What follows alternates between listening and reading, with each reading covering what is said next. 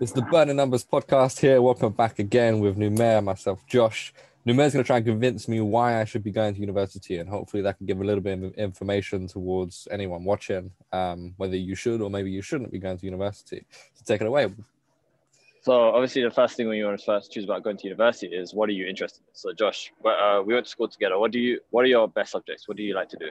Obviously, you know from the subjects that we participate in together, I love maths. I'm currently very interested in the whole idea of like personal finance and actually more like psychological and behavioral economics in the sense of why people do certain things with their money. And so that's what I started my business based on that. And so that's kind of the main topic that I'm kind of interested in now.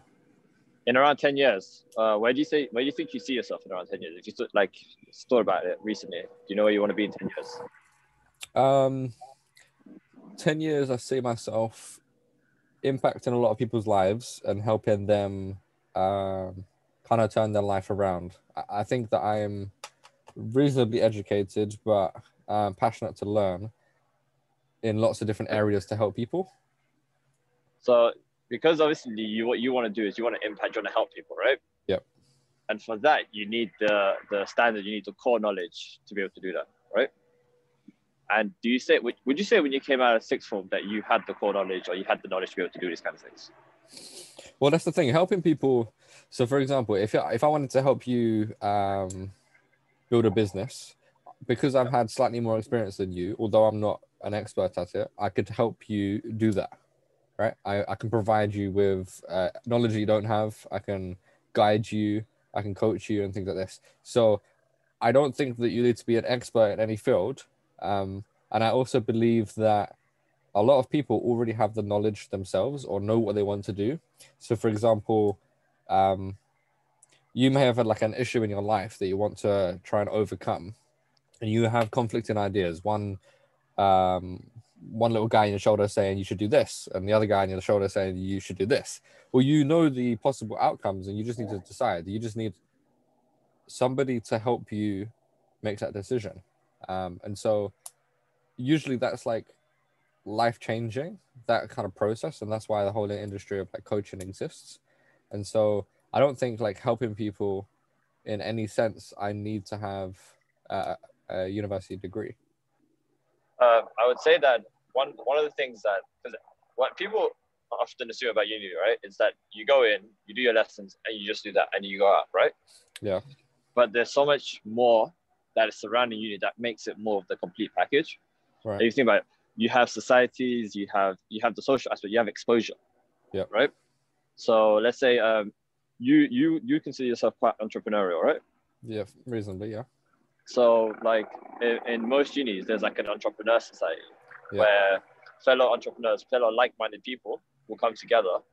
And when like-minded people come together, it amplifies the amount that people can do together, right? Of course, yeah. So one of the things it does, it like boosts exposure. Like the amount of people you meet, the amount of like-minded people you can meet is like crazy. Yeah. And especially if you go to a university that these people are like 10,000 to 20,000 people in just one university. Yeah. And then you have intercollegiate things where you can meet other people from other unis. Yeah. So then you're building your network slowly, not even slowly, you're building your network quickly. And then together that brings it in together. So then, and also one of the things about these societies, they bring in speakers, successful speakers. So CEOs will come in. The ex-president of Italy came in for a talk. That you get to meet these people and you get to leave an impression on these people to be able to build your network. Eventually, for you want to build a business, right? Okay, yeah. But so you can meet these people to interrupt you. I love what you said. Sorry to interrupt. So you just said about the vice president of Italy. Ex-president. Yeah. So they came to you for a speech, and you said that you can leave an impression on these guys. Let's say, for example, Barack Obama comes to your university. Do you really think that you're going to be able to make an impression on him? Depends. Well, I think anyone can leave an impression on anyone. Like if you play it right, I'd say I could argue that you can leave an impression on anyone. Okay, in the same way that anybody could, if you play it right, win the lottery, right? Huh? Yeah, but like playing a lottery is different. Lottery is completely random. Yeah, playing it right is down to you. Of course, yeah. So okay. and there's things like you have all these networking events that like for you, one of the main things about building a business is having a good network to build a business like upon, right? Like, Reasonably. would you argue that having a good network does help building a business? Yeah, I mean, you need either a team or Mm-hmm. potential clients. And So yeah, where would you build this team yeah, and yeah, yeah. potential clients? I completely agree. A network Yeah, is very useful. So obviously business is done with people to people, not yeah. to anything else. And so, yeah, people is the only place you're going to get money from. And then one of the other things is that um, when you want to have build your business, you need things like investors and stuff, right?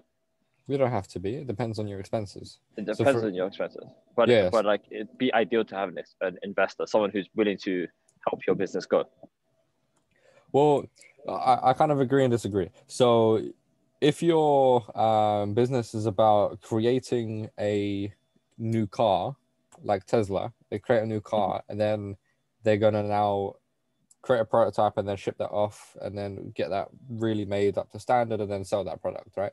They need the Mm-hmm. initial funding. Most individuals or a group of people don't have the funding for that, so they need an investor. So then they go and make a fairly rubbish prototype and then ask for money from an investor. That's wonderful because you have all the initial expenses. A lot of other businesses, you can create a business right now. You go online and you can just go on Facebook and you can sell any product, right? Let's say you just Yeah. like you want to sell your hair, right? Some people love your hair, so you want to sell your Go hair. on. And so you go on Facebook and you be like, look at my hair, looks great, and you got a nice trim beard. You can look exactly like Numair. It's wonderful, and so people can buy it. You don't need any initial investment for that. If you wanted to, you can spend like under £100, use a WordPress site and create a website of where to sell your product from, right? Mm-hmm. You can go, if you have any small products, for example, my partner, she does stuff with shells. And what she can do is there's a thing called Amazon FBA, where it's fulfillment by Amazon, basically similar to eBay in the way that you enlist your product on eBay. Instead, you're going to ship all of your product from wherever it is to Amazon. You then Amazon takes a percentage of your sale, but they deal with all the customer service. They deal with all of the shipment. You have a potential for Prime, and now you have access to 30% of the market share of all consumer products. And so you don't need initial a large sum of money. I think if you have a full-time job and you manage your personal finances as well, then you have that disposable income to actually put towards it. So I don't think, in a sense of uni, you have a network and then you have potential for investors. There's sites like Angel Investor, which you can just go on and apply for and kind of like pitch your idea like Dragon's Den. So I kind of agree that it's more likely you're going to get investment from someone who you know and you have a relationship with, but you can do that through other methods as well. That's why we have like social media as well. I agree you can do it through other methods, but it's like, what is the like again? It's like, what is the harder method to take? Like, why would you like these places like angel investors, right? Yeah, I would argue that it is a more difficult route to take because you're not really able to build this personal relationship between each other, right? yeah, Because one of the things that people really buy into is personality as well as the product, right? yeah, Like you need to be able to, like I'm gonna use the prime ministers as an example, right? yeah, What one of the things is people didn't really buy into Theresa May because they didn't really buy into a personality, but people really bought into people like David Cameron because he had a strong personality yeah, until he did what he did. yeah, So like one of the things is building a personal interaction is something that's really key, mm-hmm. just in general life, and especially with all these social media outlets and stuff like that, they're just buying into the product. But when you increase something like personal interaction, then you're buying into the product and new, yeah. and Well, that's what is key. well, you have to also think about like the costs of university itself.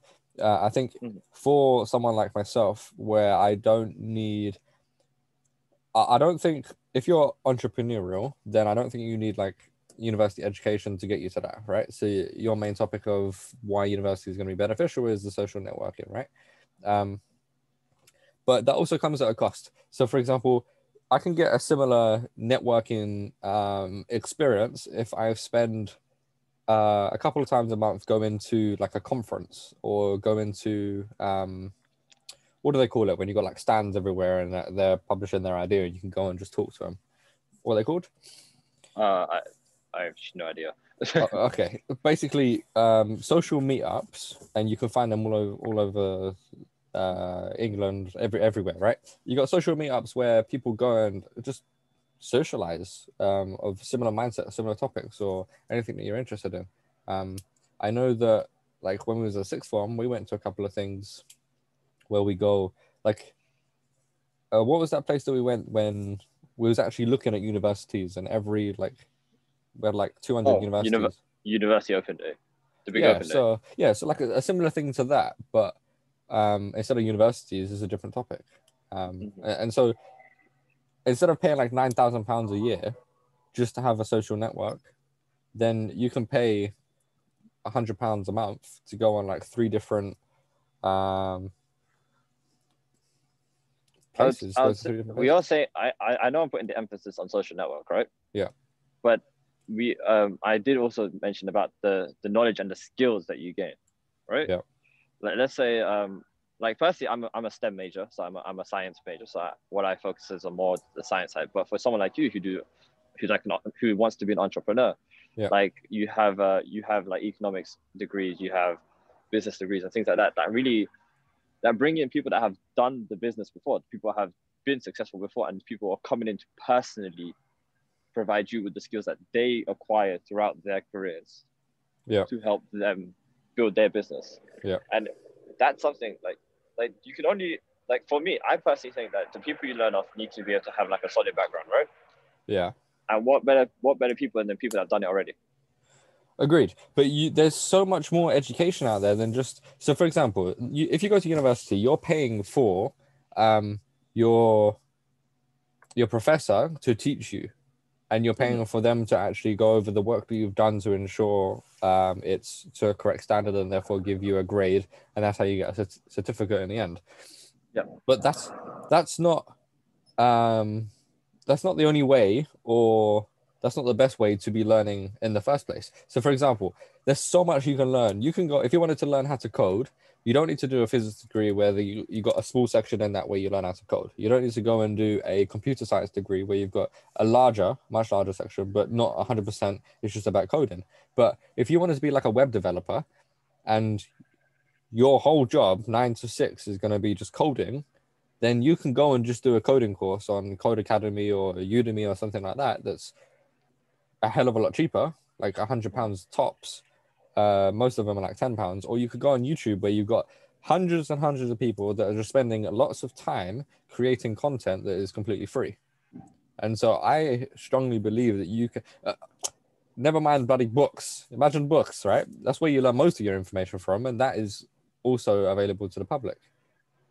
So I think I personally think if you have any sort of idea of exactly where you want to go, then there's a more direct and cheaper, quicker route towards that place. There are some exclusions. For example, if you want to be a dentist, most places in the medical field, if you want to be a financial advisor, for example, then these things you have to have a degree to actually get into it. But a lot of employers actually out there are now seeing that university is not as high up of a need than previously expected. And so they're now looking into what actually, for example, I watched an interview from Elon Musk. Now, Tesla just got into the S&P 500. So Tesla went from like £200 per share price, like back in March, all the way up to about, I think, 500, 800 now. So it increased dramatically. But yeah, Elon Musk, amazing entrepreneur, kind of leading the world here. And he doesn't judge somebody from their CV or interviews based on the university at all. He doesn't care.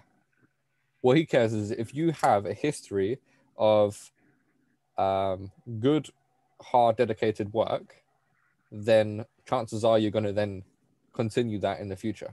But the fact that you go to university and you got a degree doesn't mean much in that sense. And one of the things I would say is, yes, that's great and everything, right? But one of the things I could argue is, when you leave for sixth form, right? And so you've left for sixth form, right? And now you'd say, what was your ideal? As soon as you left for sixth form, what were you doing? What was I doing? Yeah. Well, we went on summer break. I mean, like more like you. I know you personally, so I know you had a plan. What was your plan when you left sixth form? Well, I originally wanted to be like an astronaut, innit? So that was like a direct route from which required university. So you go through university and then you go into training, you do that sort of thing, and not necessarily just like be an astronaut, but anywhere in the field of rockets and space and astrophysics sense. So I was going to do an astrophysics degree. So that was like the plan. But then I realized that there's so much at cost. The opportunity cost of what you could be doing otherwise could be much greater. Although it doesn't matter it doesn't matter what I could be doing if I wanted to pursue what I wanted to pursue, and therefore I had to go to university. But yeah. One of the things I was going to say is when you leave sixth form, when you leave college, anything like that, you're quite in a like I wouldn't say lonely area, but you're quite isolated in terms of like you're on your own. You have to build and you have to try build up from there, right? Yeah. And then you know the saying, you are the mix of your five closest people. Yep. So one of the things that I would say is that when you go to university, you're surrounded by people who are like-minded, who are driven like yourself. If you can find, you will find people who are driven like yourself. Yeah. And if you surround your people with those five people, that in turn will boost you, because you are the product of the five people that you are around. Of course. And I think that's one of the big things about university is having people like that around you, having people who want to do what you want to do. Yeah. And I think that in turn, I think that's in my head that's invaluable, because if you find people that want to do what you want to do, and if you're able to form a group of people that want to do this together, yeah, that would in turn increase what you like. It literally boost you up. And then for me, that's invaluable. That's not something that you can put a cost on. No, I completely agree. The intrinsic value of that is humongous. However, for you, do you think there is any alternative than to go to university to actually get that socialization? It depends on what you want to do, again, right? Like for me, I'm a science major, so for me there was no other choice. But for like someone who wants to build a business, I think you can find this by going to social networking events, going to conferences. But I find that is a lot more difficult to do. Yeah. Okay, let's say, for example, someone wants to get into banking. Do you think it's really necessary for someone to actually go to university to study like finance or accounting or something like that? I'd say for the nature of the sector, it is necessary. And it also depends what side, because banking is a very broad term. Yeah. You have commercial banking, you have investment banking, you have all these kind of different sorts of banking. Yeah. So like I'd say something like commercial banking, people that are like on the tilts of like HSBC and things like that. I wouldn't say you need a degree, you more need experience. You need to be able to have social interactions with people. Right. But if you wanted to go into something like investment banking or something like that, I'd say you would need a degree just because of the nature of the sector. Okay. And what's your point of view on apprenticeships? I think apprenticeships are amazing. I like the idea of apprenticeships. Yeah. Because that, like, one of the issues that I had was having a social network around you with people that are like-minded like you. But I think an apprenticeship does allow you to have that. Yeah. But I think one of the problems that are occurring with apprenticeships these days is that I think a lot of apprenticeships, like you have really great apprenticeships, but I think in general apprenticeships these days are kind of focusing on more lower skilled things when they can be focusing on higher skilled things. Like if you attract more, like, do you understand what I'm trying to say? Like they're trying to attract the lower skilled jobs. So it gets like a bad reputation. So it gets a bad reputation. But I think the essence of an apprenticeship is very good. Yeah. I think well, let's kind of wrap it up here, but I'll say my opinion and then you can say yours. I think that university is good if you have a specific thing in mind that you want to go and achieve, and you're driven for that, and you're passionate about that.